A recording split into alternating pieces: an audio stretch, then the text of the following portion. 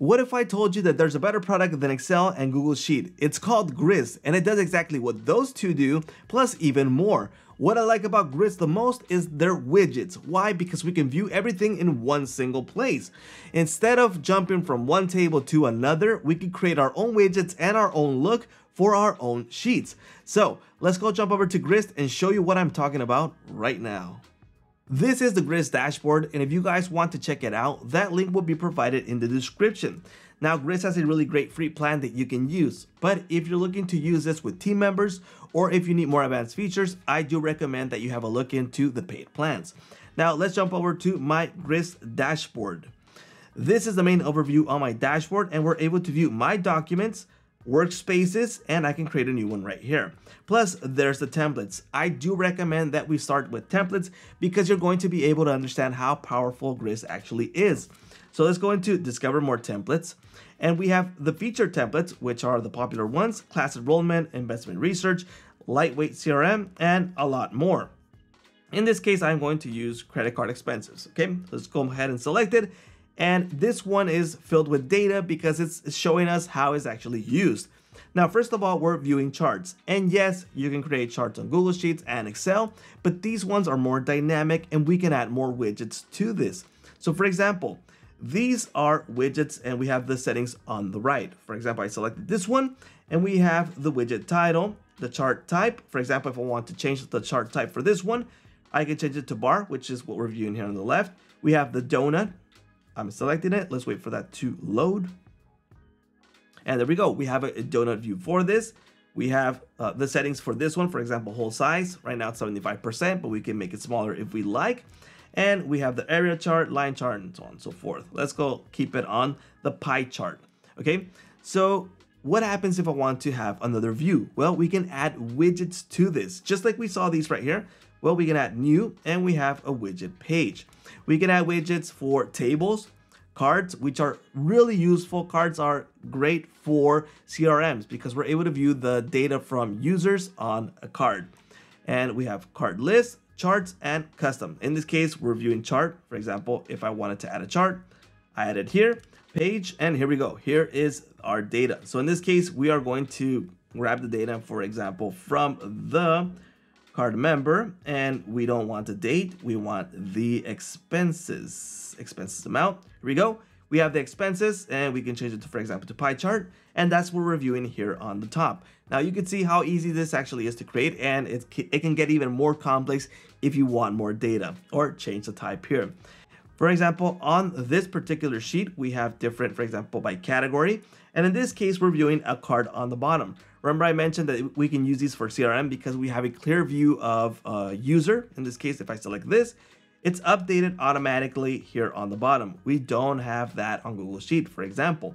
In this case, we're viewing the information here. We have the date, the card member, description, the extended details, category, the amount, reference, receipt, and it's a really nice view. We're viewing this information as if it were an app. For example, we have the information here. Sure, it doesn't have the UI, but we're not looking for nice. We're looking for data, and it has it in the right way. For example, there's other views for the other sheets that we have right here, and they all complement each other to connect one with another.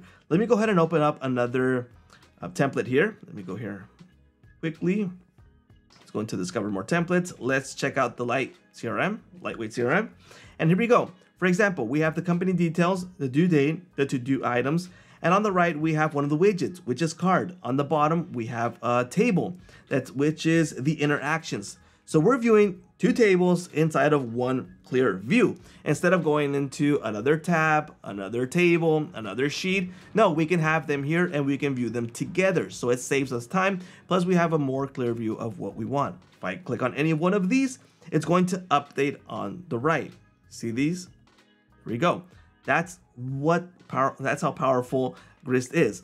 Now, Grist has Excel formulas, and it also has Python formulas. All we have to do is connect it by, let me add a column right here. Let me make this bigger. Let's add a column here. And here we go. Name it new. And let's just say that we want to start a formula. We add the equal sign to create our formulas. Depending on what you need, we're able to create it right here. Now, if you want to change the type of row right here, actually column, let's go ahead and delete this.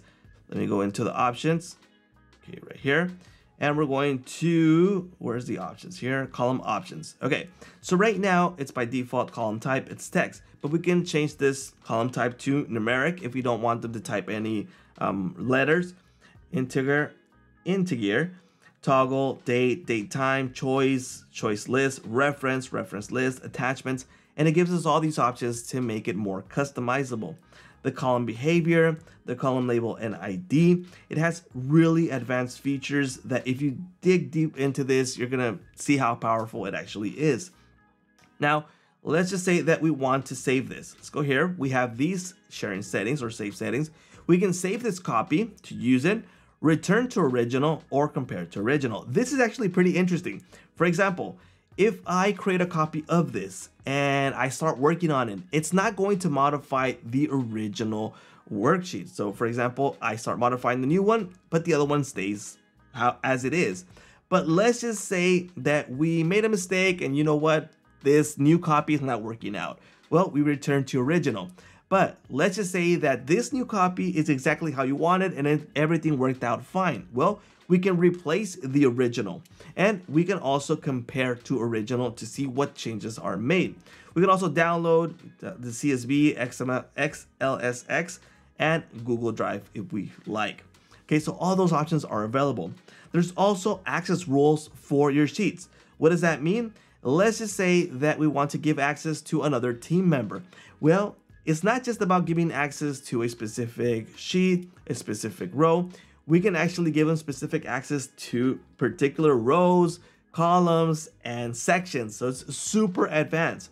As of this video, it's in beta mode, but obviously they're working on it and it's gonna work fully functional once they are out of beta mode. Document history. So let's just say that, you know what, I made a mistake and it's been saving right here. So for example, every 2 minutes, 3 minutes, 3 minutes, and every change that I've made, well, practically every change, it's going to save a snapshot. I can open the snapshot, compared to current, compared to previous. So don't worry, it's been saved. The activity, in this case, no activities for now. The code view, if you want to view it as code, and you have all these options available. Let's go back into our sheet right here. So like I mentioned before, one of my favorite parts about Grist is their random views that we have in one single place. Instead of jumping from tab to tab or from sheet to sheet, we're able to view everything here. Especially that card view is fantastic. Now, I know that you're not viewing the full potential of Grist because I know there's way more to what I'm actually talking about on this video. But trust me, if I were to talk about all the features that Grist has and how they actually work, I'm guessing this would take about 200 videos because they have a lot of features available. Now, the good thing about this is that they have a lot of help documents, plus they have great support. So if you're looking to grab Grist, like I mentioned before, that link will be provided in the description.